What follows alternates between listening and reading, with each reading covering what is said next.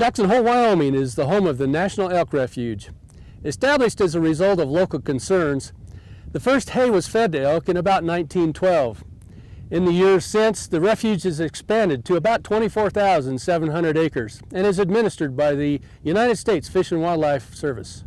The initial concern which contributed to the beginning of the refuge was the fact that conflicts between inhabitants of the expanding town of Jackson and the wintering elk. The town was expanding to occupy lands wintering elk had previously used as winter range. In their search for winter forage, the issue was complicated by competition for forage grown and stored for wintering the valley's livestock. The wintering population of the entire Jackson Hole herd has been suggested to have been as large as 25,000 animals and featured die-offs of up to 10,000 elk in the late 1800s and early 1900s.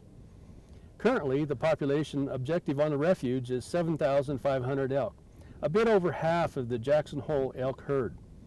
Today, the elk's diet is supplemented with 7 or 8 pounds of pelleted forage during a 2 to 3 month period when snow is too deep and crusted for elk to efficiently harvest natural forage.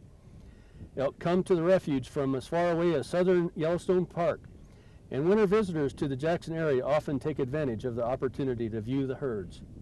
I'm Eric Peterson from the University of Wyoming Cooperative Extension Service, exploring the nature of Wyoming.